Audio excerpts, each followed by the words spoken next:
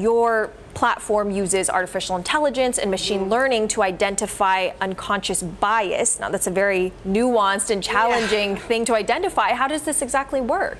So it's their data, our algorithms. What we do is intercept HR decisions across the 5 pillars of talent. So hiring, pay, performance, potential, and promotion.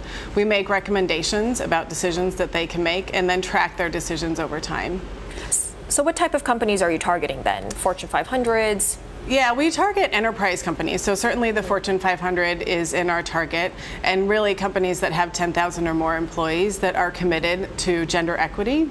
Typically they've made some sort of public commitment, either a pledge or another forward-looking statement. And what has your data shown so far? Can you prove just how much money companies are leaving off the table when they don't address this issue? Yeah, actually we can. So we started with a research study, and what we across 4,000 companies in 29 countries, and what we found was that for every 10% increase in gender equity toward parity, so toward 50-50, there's a 1 to 2% increase in revenue.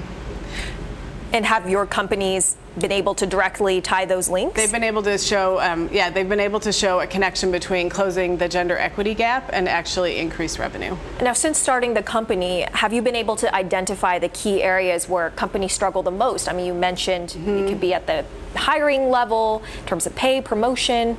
One of the core things that we see is that it's the internal mobility of talent, right? So you might see that the women make up the majority of individual contributors in an organization, but they don't make it to the top, right? So we know, for instance, year over year, the number of female Fortune 500 CEOs has gone down from 32 to 24, and that is because women actually don't make it up the pipeline. So they're not promoted at the same rate, they are not developed at the same rate. So we actually manage all of those decisions and how you're going to invest in your talent. So what are some of the actions that you can provide them on this platform? So we can provide them, for instance, if a company posts a job requisition in their HR platform, we will actually send them a slate of internal candidates that can fill that position, and each of those candidates has a pipeline score, and that is related to that candidate's gender and skill set, and the gender and skill set makeup of the team that they would be joining. So that's one example. When they're making pay decisions, we also inform that. So it's been a year of reckoning in Silicon Valley, in the country at large, when it comes to gender equality, the Me Too movement. Has this sentiment caused more large companies to approach you guys?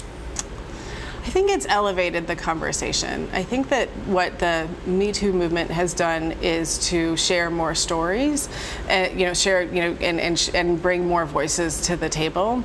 And what we also know is that people want a plan of action, right? They want a clear way. You mentioned the World Economic Forum and that it'll take over 200 years for us to reach gender equity.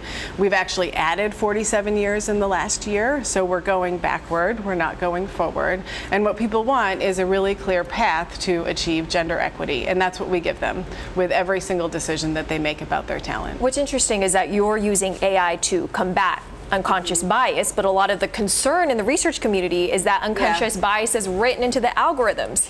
How do you reconcile that? So what we know is that if you're aware of it, right, so some of the talk about AI and programming biases into the algorithms is who is actually programming them, right? So if you're not aware of it, then you end up actually programming the unconscious bias into the AI. So being aware of it, you can actually circumvent that.